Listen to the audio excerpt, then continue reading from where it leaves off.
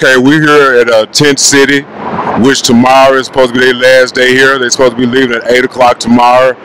And I have a couple of people who like to have a few words to say. Okay, what is your name, ma'am? Darlene Finley and Boo Boo. What is your name again? Courtney Jenkins. Okay, can y'all tell me a little bit about what's going on around here?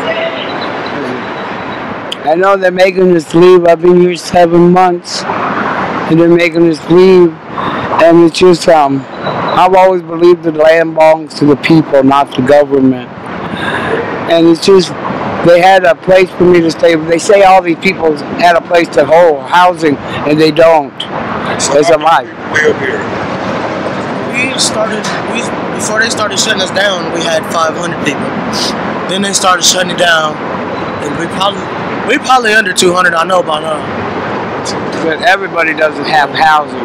They tried one apartment for me, and because of my background, I have an assault charge. I did not go to court. I was not convicted of it. I have no felonies, but I can't get an apartment. I just turned 65 Friday. When they caseworker come out here and asked me where was I going, I said, I don't know. I thought that was your job. So you've never been charged of a crime?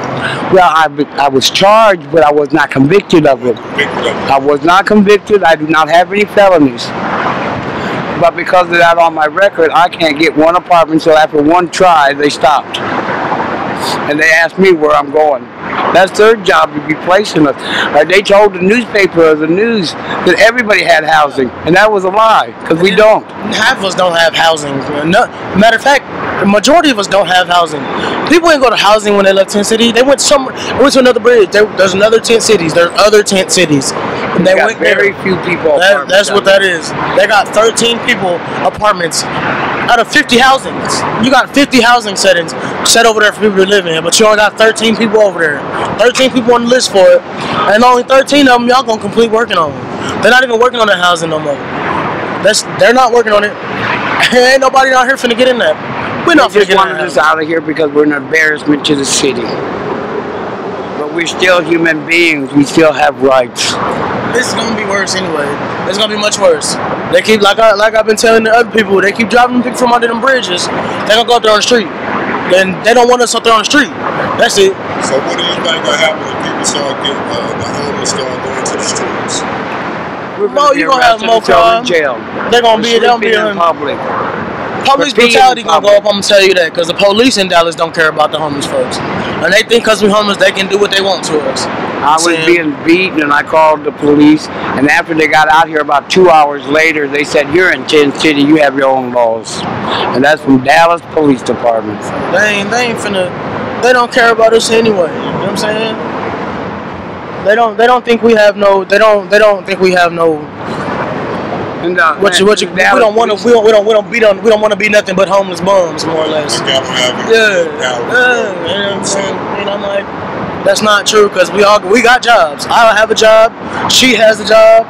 He has a job. We got jobs. We have jobs around here. We got cars around here. We actually got bills around here. You got folks that pay a phone bill around here. I guarantee you, somebody around here want to do something. I'm saying, but people without anything. And then how are we supposed to get anything if they keep running us off everywhere? One of the shelters they want to put us in, you got to be in there at 2 o'clock.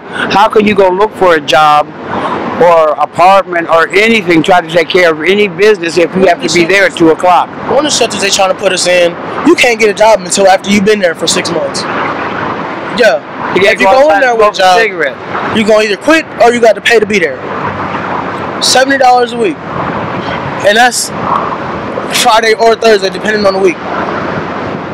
But they base your pay off of what you get paid, but it's always between $70 a week, $500 a month. If you got a job and you want to go to the shelter. If you go to the shelter and you don't have a job, and you enter their program, which is what they offer everybody, is the program. The program is set up for drug rehabilitation. Out here is on drugs and you can't get no job. You can't work.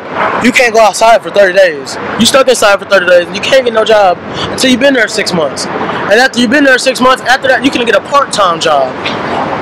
Then you got 4 more months to be there. And they start working on the housing. I was at that shelter already.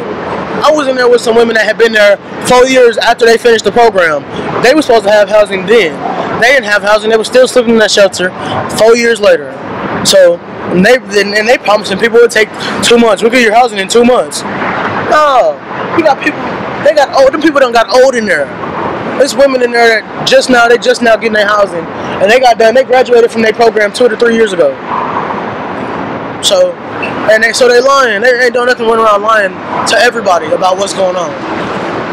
They not. Yesterday on the news, they showed a lot of people, a lot of caseworkers out here, social workers out here, saying that they're helping. So is that true? Like the one I asked this morning, they found me an apartment, a senior community, but because of my background, I could not, they denied me. And then she turned around and asked me where was I going. I said, I don't know Dallas, that's your job. And she said, well, I let you know that they denied you. So where are you from originally? I was born in Detroit, raised in Chicago and St. Louis in Texas. I just came, I spent 19 years in Richmond, Virginia. Do you have any family? I have 2 boys, but I don't want to interfere with their families. They each have 6 kids, and that takes money to support 6 kids and going to college. My granddaughter wants to go to medical school. I don't want to bother them to take care of me. I didn't raise them to take care of me. I raised them to take care of their families. This is what I got right here, boo-boo. That's all you got right there. And us. And us. We love Miss Darlene, man. And the gentleman that you just talked to, all them caseworkers. He's another one that I would not be here today if it wasn't for him and his friends. Curtis, bro. He do more watching of Miss Darlene than all of us. Because he stay right here. Miss Darlene stay right all night long. He sit watch my channel. He watches the whole camp. This guy, yeah. He's kind of like the police of well, like this part yeah. of the city. I'm saying, because that's we all, me and him with us stuff. We keep control of this. I'm saying, so we all can. People come over here stealing our stuff, man. Come over and mess with our people and taking their stuff home and doing all kinds of stuff. So ain't nobody over here helping them out. So we got Uncle Cut watch Miss Darlene, because people come down here and do stuff like take Miss Darlene's money. She be asleep. Miss Darlene, you know what I'm saying? She ain't got nobody, so who she comes to church? You know what I'm saying? So this has become my family and my friends. Watch, you know what I'm saying? And now they're separating us all, and I won't know where anybody is, and they won't know where I'm at. I don't know where I'm gonna be at. We don't try not to. The city of Dallas has abandoned us. We're not treated like civilized citizens. Oh yeah, they don't care. As long as we can't be seen, they fine. So in other words, so while they doing all this building all these townhomes and lofts, so in other words, y'all are eyesore in the community. Yeah. Because we can't afford to live in your $1,200 because the lady that's building Farmers Market, she's building more condos. She's already got, I don't know, thousands of them, but it overlooks Tent City, and she don't like that. You can stand outside a good lot of here and look at them condos.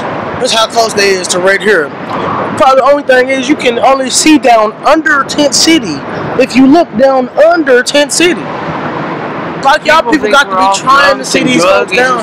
This is family out here. We bonded. We all take care of each other. I'm too old to take care of anything except we. Right. That's all you can take care of. I can barely take care of myself. Yes. So we was just doing the best we can. Like around here, we got our stuff and we got our people. And we stay to ourselves. You know what I'm saying? It ain't like we're going out there trying to do nothing to y'all. You know what I'm saying? Tell me. The world, some people look at homeless people as nothing, like they're sorry and lazy. And that's not true. Yeah. We work harder than anybody. It is harder to be homeless than it is to have a house and a job. I had one gentleman tell me selling my papers. He said, "You're the hardest working one out here. I'm gonna give you some money." We do it. I do construction work. I do construction work for a living, and I live right there. So, lazy ain't what I would call us. I ended up down here because I came from Ohio with no paperwork, and I can't get my paperwork. Texas is listed under, it's one of the hardest places to get your legal papers in Texas, period. So everybody who down here, half of them is down here because we don't got no identification. I don't got no background. I ain't never been to jail. I don't do drugs. I'm not down here because I'm messed up. I'm down here because of circumstance. I got a job. There are I work hard. Here, like myself, that men and maybe women that have made a mistake in their life when they were younger. They went to prison, but they won't let them forget it. They won't let them have housing. They won't let them have jobs. You know, a lot of people, and they paid their dues to society. They made their mistake and they paid for it, but they still can't get no help. They're still getting punished. Yeah, they're still being punished. Not made to serve their time. Like my husband been in jail. My husband did 8 years in prison. You know what I'm saying? He been out of prison for almost the same amount of time, for I want to say seven going on 8 years. He been out of jail. Ain't committed crime, ain't went to jail, ain't had a ticket, ain't did nothing. This man can't get no job. Man can't get a job nowhere for real. Man, he ended up, got lucky. Got lucky. Del Monte, we got him a job. He got lucky and got that job at Del Monte. The job we got now, we got this job because it's a contractor job. We contract them. So we do demolition on houses, but it's when as needed. So this is why we don't got no steady money flowing like that. It's not coming every day.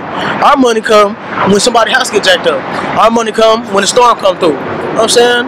Sad as it sounds. But that's the only thing we can do. You know what I'm saying? And I say that, well, he applied everywhere. We sat there and put in 150 applications, and nobody wanted to get a nigga a job. So what are y'all gonna do after tomorrow when the city come out and make everybody move? I'm gonna tell you, we being forced to move to an area. We gonna find a home. We don't got nowhere to go. Tent City gonna continue being Tent City. Period. Y'all can shut this one down. There's too many highways in Texas for y'all to shut them all down. We're finna go find a whole nother bridge to be under. Problem is, the bridge is close enough right here. Man, we done made this become too many enemies down here to be able to go wherever we need to go. All this tension that they done created with this mess, everybody done started fighting each other. So now we all trying to spread out so we get away from each other. Ain't nowhere to go but these two places. You going to Alcala or you going to Coons? The tension is building. So from the stress and tension from the city messing with y'all, a lot of problems have become worse. Yeah, they don't roll. Because the people have started. What did you say earlier about the cop going by smiling and waving? Yeah, the cops don't even care. Like I said, the cops don't even care. The city, they just want to get us out of here. The cops, they happy to see us leave in the morning. You know what I'm saying? I'll see you in the morning. Thanks a lot, bro. I know you coming to kick me out of my house. You know what I'm saying? But no, they did this mess, and they think they're gonna fix it by making this move. But what y'all gonna do is cause more death everywhere, bro. Yeah. Them people were down there shooting guns. They're not down there hollering at each other. They shooting and stabbing folks outside. Outside these gates, they shooting and stabbing folks too. We're safer in here. So y'all want to come in here and start that? They come in here and created that conflict in here. It's two places that we go over there. We in a line of fire with guns all day. We go over there. We in a line of fire all day. Why? Because all them people from down there on the other end with their tension, that tension with their clash with us on our side. We all going to the same two places, bro. It's finna be death everywhere, and they're not paying that no attention. They talking about what's going on under the bridge. Police dropping people off under here because they telling them this where they safe at.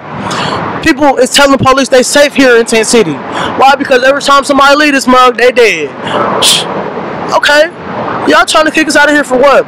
What y'all think is gonna become enough tension to kill each other? You ain't got to worry about us no more. You know what I'm saying? We don't do that. There's been homelessness since Jesus Christ. Jesus was homeless. Would they kick him out of here? That's amazing, huh? I mean, yeah, it's ridiculous. It really is. Because the only thing that's gonna happen is, I'm hoping, and I'm saying I'm hoping because the smartest thing people ever did in life was fight for what they believe in. And I say that because this land wasn't founded on the laws. The government don't really own none of this. They don't own none of this. The people own this right here. And if the people had enough education to know that, they would have never got up and went nowhere.